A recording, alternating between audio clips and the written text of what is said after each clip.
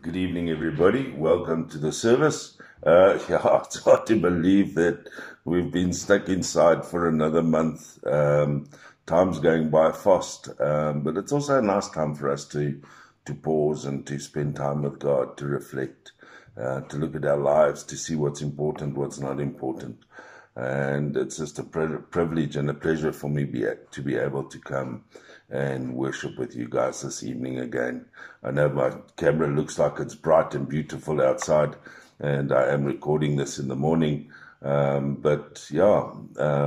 to the evening service, and I trust that you are truly, truly blessed. Let us pray.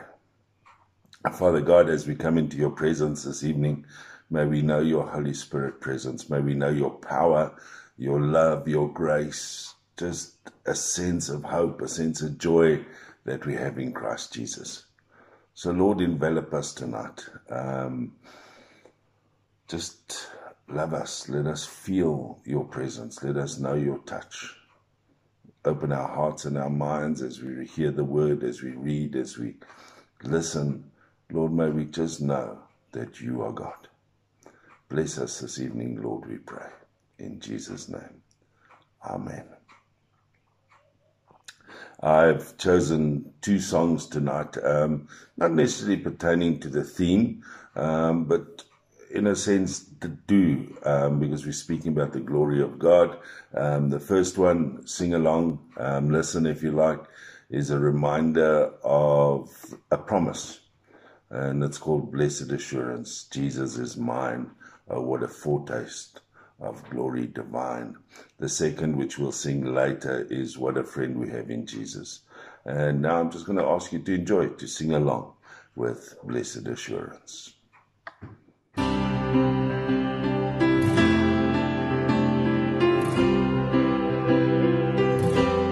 Blessed assurance, Jesus is mine. Oh, what a foretaste of glory divine, heir of salvation, purchase of God, born of His Spirit, washed in His blood. This is my story. This is my song, praising my Savior all the day long. This is my story. This is my song, praising my Savior all the day long.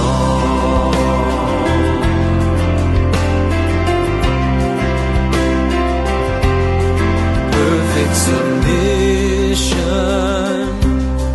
perfect delight, visions of rapture now burst on my sight. Angels descending, bring from above echoes of mercy, whispers of love. This is my story. This is my song, praising my Savior all the day long. This is my story. This is my song, my Savior all the day long.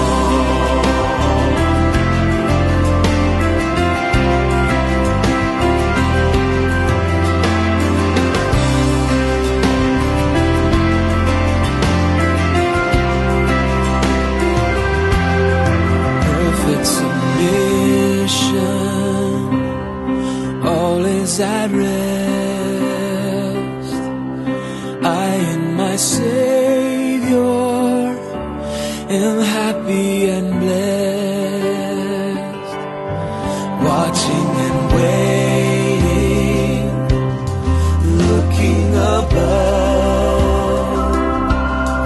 filled with His goodness, lost in His love. This is my story, this is my song, praising my Savior all the day long.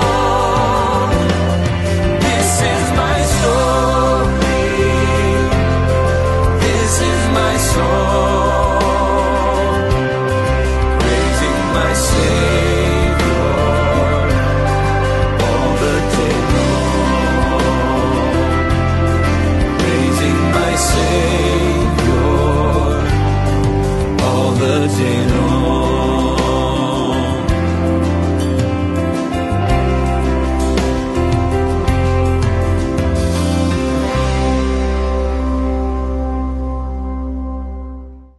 Our reading this evening is taken from 1 Peter chapter 4 verses 12 to 14 and then chapter 5 verses 6 to 11.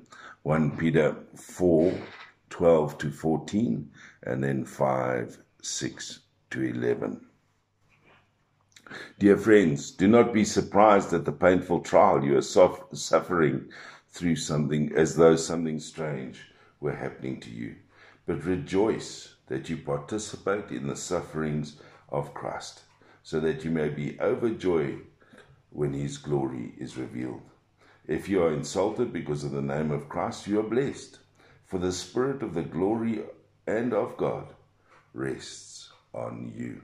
We then go to chapter 5 from verse 6. Humble yourselves, therefore, under God's mighty hand, that He may lift you up in due time. Cast all your anxiety on Him because He cares for you. Be self-controlled and alert. Your enemy, the devil, prowls around like a roaring lion, looking for someone to devour. Resist him, standing firm in the faith, because you know that your brothers throughout the world are undergoing the same kind of sufferings. And the God of all grace, who called you to His eternal glory in Christ, after you have suffered a little while, will Himself restore you and make you strong, firm and steadfast. To Him be the power forever and ever. Amen. Just that far, and we ask that God bless that reading to us. What a way to start. Dear friends, do not be surprised at the painful trial you are suffering as though something strange were happening to you. I remember something that Kevin once said to me, and I hope I get this right. I think I've got the context and the picture right. He said, as Christians, we should not be surprised with what's going on in the world, all the stuff that's there. It's been foretold. Jesus warned us. He said these things are going to happen. Scripture tells us what we can expect. And therefore, as Christians, knowing Scripture, knowing what we know, we should not be surprised. We should not be surprised. Which then makes the next verse, verse 13, make absolute sense. But rejoice that you participate in the sufferings of Christ, so that you may be overjoyed when His glory is revealed. We are sitting in a 10-day window between Ascension and Pentecost, the coming of the Holy Spirit, His glory revealed at Pentecost, a time when the disciples sit in Jerusalem, obeying Jesus' command to wait. Acts 1:4 reminds us of that commandment. Do not leave Jerusalem, but wait for the gift my Father has promised. You and I are sitting in a similar position. Wait for the gift. We also can't go anywhere. So wait for the gift. Spend some time. Wait for the gift of the glory of God. Psalm 46 verse 10 calls us to be still and know that I am God. Be still and know. In one word, wait.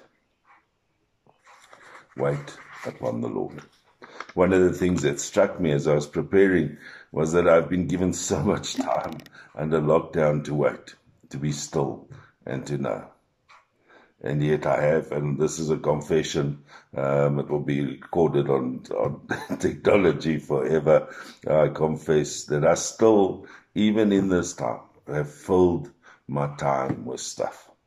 Not wasted, working in the garden, doing all sorts of things, spending time with wife and my son, but not wasted, but still filled it with stuff, and did not find enough time to sit and to wait upon the Lord.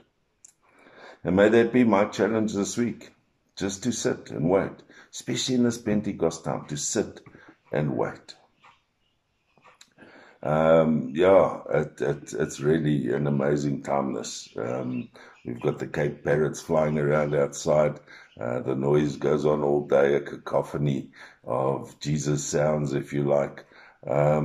But maybe this be our challenge, just to be still, just to stop, to look around, to see the beauty of God, the glory of God revealed around us.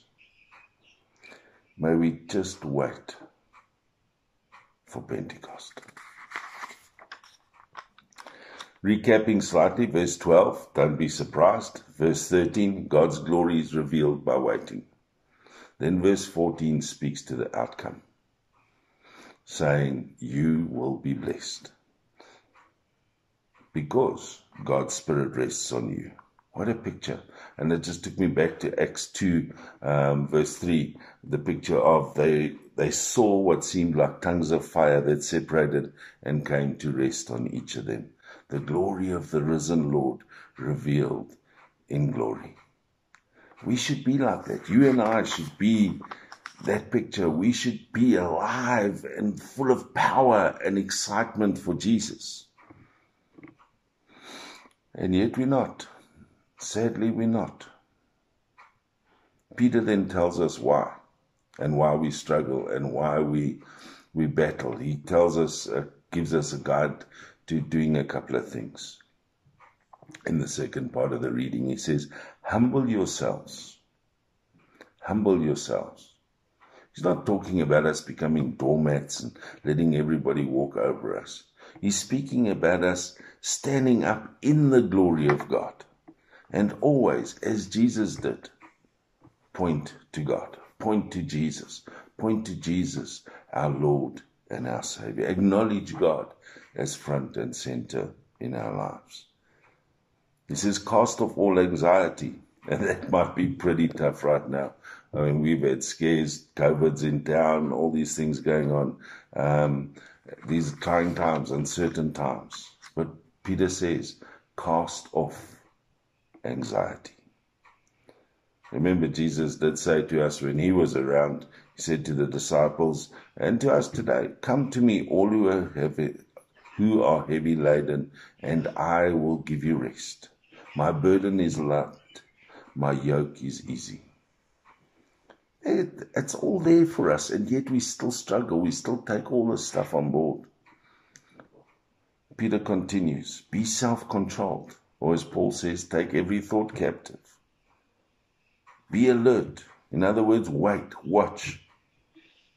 He says in verse 8, your enemy, the devil, prowls around like a roaring lion, looking for someone to devour. The answer simply, says Peter, resisting. Flee from temptation, says James. In Scripture, we know Joseph did. When his boss's wife tried to sleep with him, he just ran out of the room, left his jacket behind, and bolted for the hills. Resist the devil. Resist the devil. Stand firm in your faith. Stand firm, because you are not alone. You and I are never, never alone, because the glory of God is upon us, and the power of his Holy Spirit is with us. Jesus has overcome the world. As Christians, we can too. Resist. Resist. Stand firm, says Peter. And he says in verse 10, and the God of all grace, who called you to his eternal glory in Christ, after you have suffered a little while, will himself restore you and make you strong, firm, and steadfast. Wow, there it is. I mean, I must just confess, we've been going through Peter over the last couple of weeks in Adelaide, and I've just been blown away. It's one of the letters that I've never really spent time in and listened or sort of read and focused on. But I challenge you, go and read it, 1 Peter. It's been an amazing journey. It's been a while, especially in these times. So in conclusion, Peter ends simply with the ending of the Lord's Prayer. To him be the power and the glory forever and ever. Amen. So the challenge for us today is simple. Wait upon the Lord. And secondly, to acknowledge God in his power and glory forever and ever. Amen. Let us pray. Heavenly Father, just thank you for your power. Thank you for your glory. Thank you, Lord, that we need not be anxious. Thank you, Lord, that we need not be surprised, because we know, or we should know, because we are your children. We know. So, Lord, remove our fears and our anxieties. Let us rise up in your power with all humility, acknowledging you as God our Father. Father, I pray that you will bless each one of these amazing people in this community, that you will touch and change their lives, that when we come out and we meet each other again, that the glory of the risen Lord may be upon us. Lord, and tonight, let us just share together in the prayer that the Lord Jesus Christ taught us. Our Father, who art in heaven, hallowed be thy name. Thy kingdom come, thy will be done on earth as it is in heaven. Give us this day our daily bread, and forgive us our trespasses, as we forgive those that trespass against us. And lead us not into temptation, but deliver us from evil. For thine is the kingdom, the power, and the glory, forever and ever. Amen. All right, let's just join together and sing that amazing tune. We know it well. We probably sang it in nursery school, not nursery school, Sunday school, and we still sing it today with such gusto. So let's sing together. What a friend we have in Jesus. What a friend we have in Jesus. All our sins and grace to bear. What a privilege to carry everything to God in prayer. Oh, what peace we often fall.